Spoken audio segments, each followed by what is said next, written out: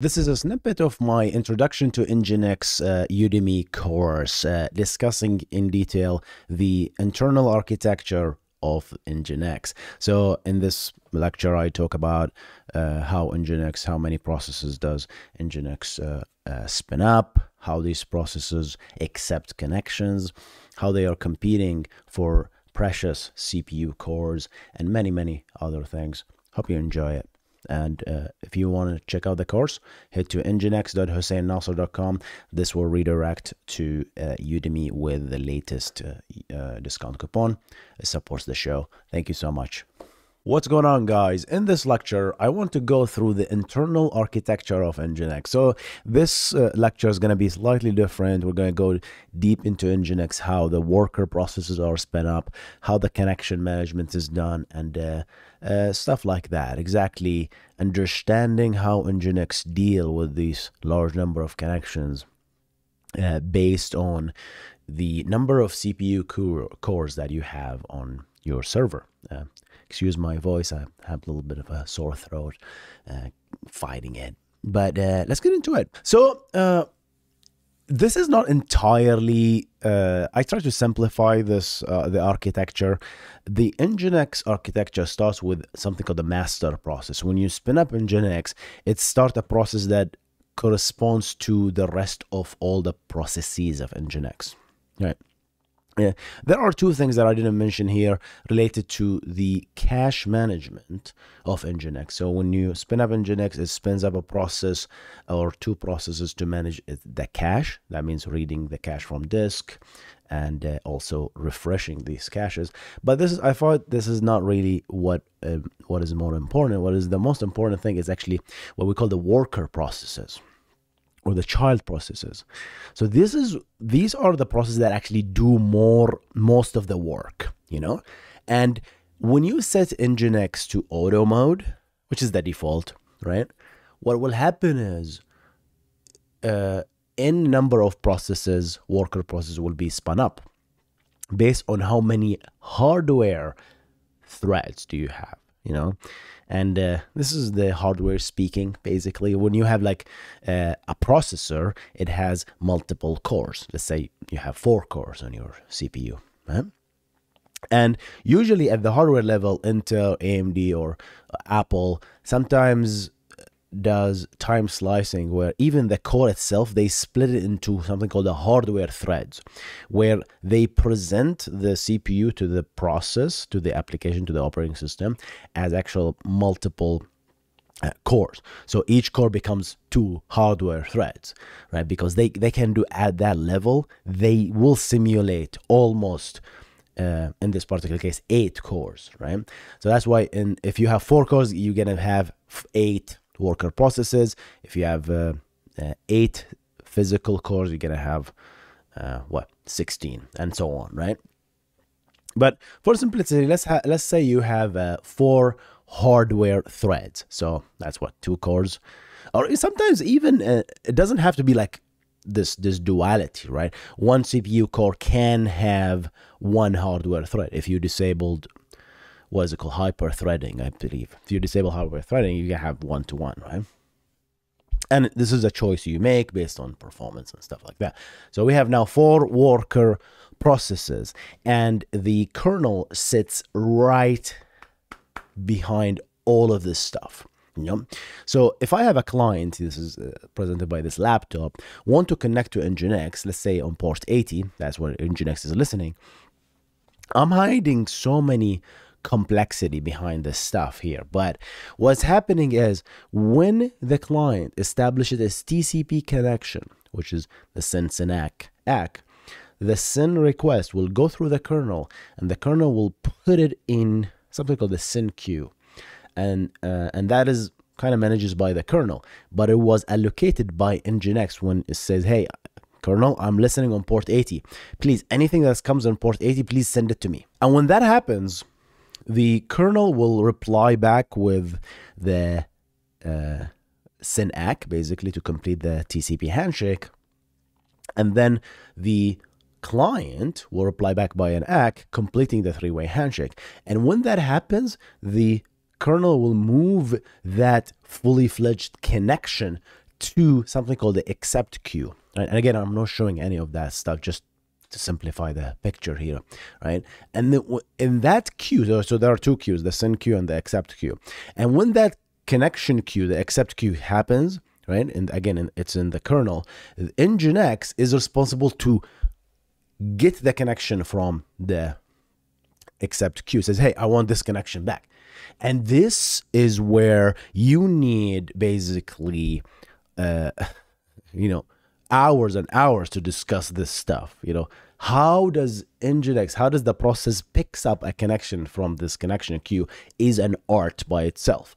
There are so many methods, there are so many discussions, there are so many papers written about this particular problem, right? How do I accept connections as fast as possible? So many stuff here, and I think it's like a little bit out of the scope of this introductory course. I might create another course to discuss this in detail if you want. So what happened here, eventually one of the worker processes will pick up this connection, and that connection will live in the worker process itself, as a pointer, if you will. It's a file descriptor. We call it an integer value pointed to that connection. And the worker now is responsible to read data from this connection. Again, how this connection is picked up by what worker process is a completely different story. There is load balancing involved at the kernel level, right? There are sometimes all the worker processes listen on the same port, and the kernel actually distribute the connection between other worker processes. Sometimes the worker processes actually the master worker processes is what is deliver the connection, and it will distribute the connection based on that. But regardless, we have a worker picked up a connection. Now it's ready to read stuff, right? And it's actually consumed the request. So when you send a request, you consume it, you understand it's a request, whether layer 7 or layer 4. We talked about all that stuff, right? And then we'll take that stuff and then it will decide what to do. What can it do when a request is actually sent? And now we have client sending, right? So we have the client that's established a connection to worker 4. This client established a connection to worker 3, and it started sending a request, right? The actual HTTP request, for example. That request will go through the kernel, obviously. It will go through the TCP connection that we talked about. All of this data will live in that queue, right? In a specific buffer. And I talk about all of that, and if you're interested to know more, check out my networking course. I talk about in details like these buffers and the window sizes and all that, the nitty-gritty detail about TCP. The worker process will read this request because it has to actively read it. It's not a push model. The kernel never pushes stuff to the process. It's not like, hey, I have data, here you are. No, it's a pull model, if you will. And this is, again, there is eventing involved, there is asynchronous I/O involved, there is this new thing that's called I/O U-ring, which effectively create a completeness. Let the kernel does the reading, and it will notify the worker process, hey, I have data for you. And listen that I said I have data for you. I never said I have a request for you, right? There's a big difference between a request and just a stream of bytes. You got to understand that. That's where layer 7 and layer 4 comes into the picture. And here we're talking about layer 7, right? We need to terminate the data. If there's TLS, there isn't in this case, right? We're going to terminate it and decrypt it, understand it, and then take that data, understand that this is the start of the request, this is the end of the request. Because when you look at layer 4, the stream of data is just a stream of bytes, just garbage. The application, NGINX in this case, needs to read. Oh, there's a start of request. There is the end of the request.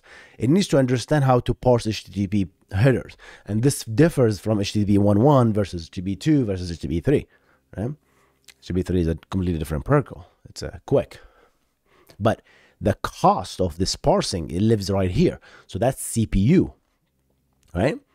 So each worker process is pinned to a CPU, and we never talk about why we have one worker per CPU, because we really need that worker process to live in a core and never leaves it.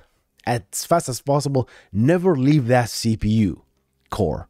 Why? Because there's something called context switches. And if you, I know I'm going over the previous, but this is all related, you know?